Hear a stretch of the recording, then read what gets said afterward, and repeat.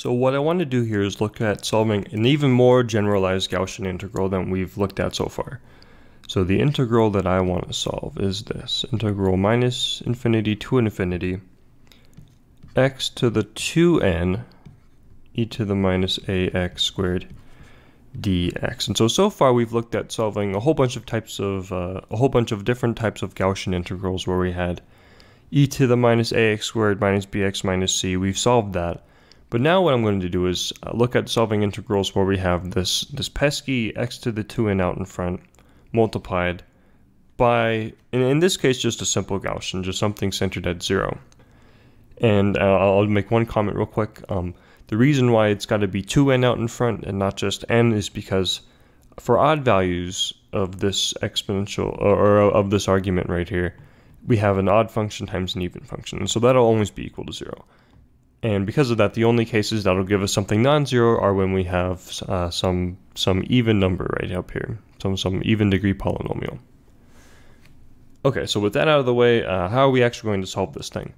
And the way that we're going to solve it is by using this trick, and it's called Leibniz's integral rule, or sometimes more colloquially as differentiating under the integral sign.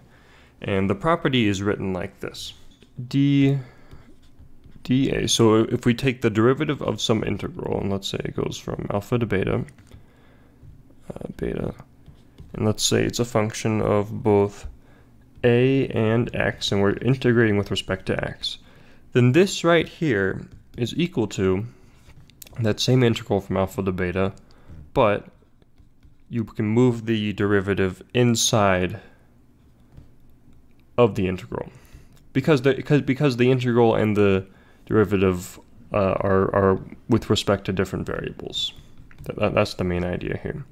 So this is the property that we're going to use to solve this integral, and the way that we're going to solve it is like this. First, let's note that, all right, well, this integral right here is actually the same. It's actually the same as taking minus 1 to the n. It's the same as taking n derivatives with respect to a of just a Gaussian. Now let's think about this for a second. Right? What am I saying here? I'm saying that, well, let's look at this exponential here. If we take a derivative with respect to a, what's going to happen? Well, we're just going to pull down a minus x squared, right? And then if we take another one, what's going to happen? We're going to pull down another x squared, and we'll have x to the 4th out in front, and we can keep doing that. And all of these derivatives of a will just pull down another factor of x squared with a minus sign. So that's why we have to have some minus 1 to the n. But the principle here is clear, right? This integral is just the same as taking a bunch of derivatives of this Gaussian function with respect to not that x, but this a. Okay, that's great. But now this is where this Leibniz integral rule becomes relevant, because what we can do now, what we know from this, is that we can pull out this derivative. We can pull it out, and then what we're left with is dn dan, and I should leave this minus 1 to the n here, times integral minus infinity to infinity e to the minus ax squared dx. Now wait 1 minute, this right here, this integral right here, this is the first integral we did, right? This is just the integral for some Gaussian centered at the origin. And we know how to do that, and we know that when we do that, what we get is square root pi over a. That's what we found in the very first video. Okay, great. So now this whole problem, this problem which originally looked kind of daunting, is just reduced to taking a whole bunch of derivatives of this thing right here that we're intimately familiar with, this square root pi over a. And so it'd be kind of nice if we had some closed form for this thing for generalized n, because, you know, if we're picking n equals 10 or 100, you don't want to take 100 derivatives, right? And so it'd be nice to sort of look at a couple cases and try and figure out what the general rule is.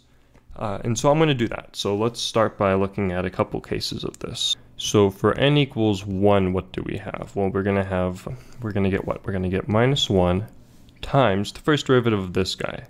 And I'll write this as root pi times a to the minus 1/2. And then it's clear, right? We know how to take this derivative. We're going to get minus 1/2 out in front, so we're going to get root pi over 2.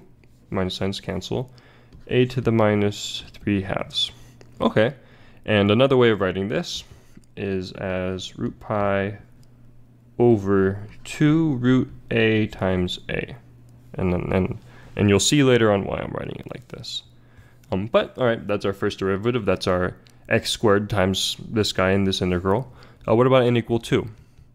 Well, for n equals 2, what we're going to have, we're going to be taking the derivative of this guy with an extra minus sign out in front. So we're going to have minus 1 times root pi over 2 dda a to the minus 3 halves.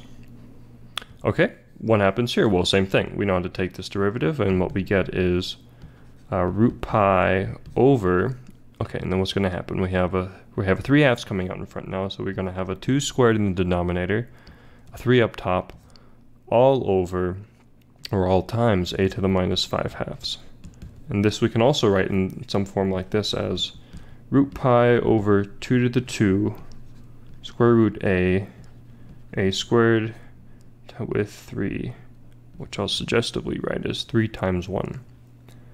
Okay, a little bit of a pattern's emerging, right? So first we had a 2, then we had a 2 squared, and you can kind of guess we'll probably have a 2 cubed.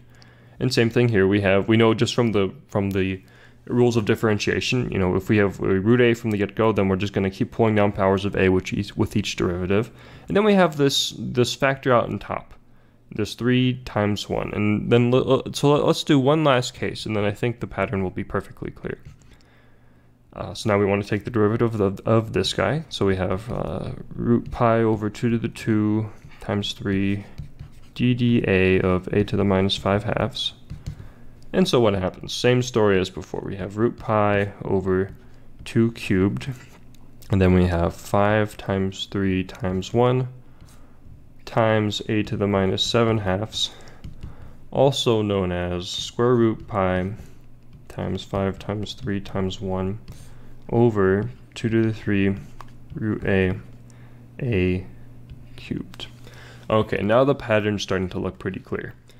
And so for arbitrary n, let's guess it. We're gonna have, well, it looks like we're always gonna have some root pi, and then what? We're gonna have some 2 to the n, right? Because we're saying that with each derivative, what's happening is we're pulling down some power that looks like this, and this power is always gonna have a 1 over 2.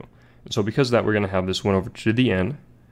And what else are we gonna have? Well, we're gonna have this square root a times a to the n, right? Because that's also just true from the derivative, right?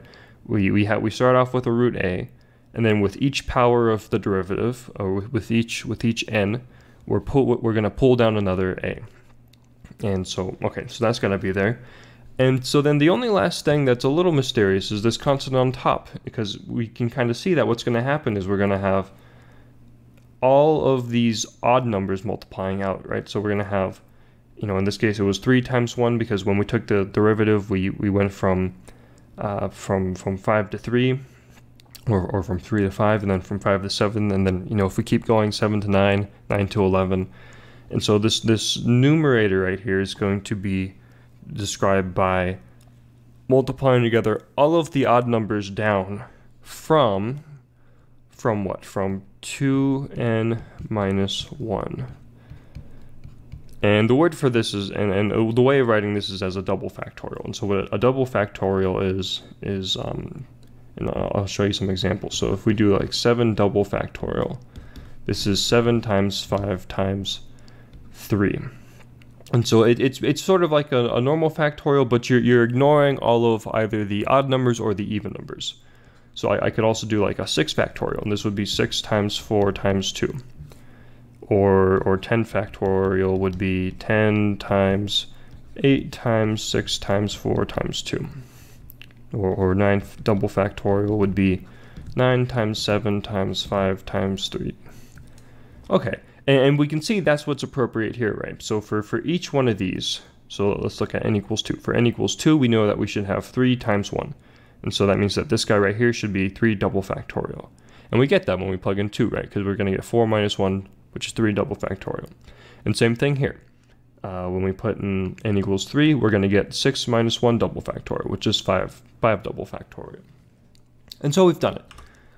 We've taken this integral up here, which, from the get-go, we didn't really know how to solve because we had this funny monomial term out in front.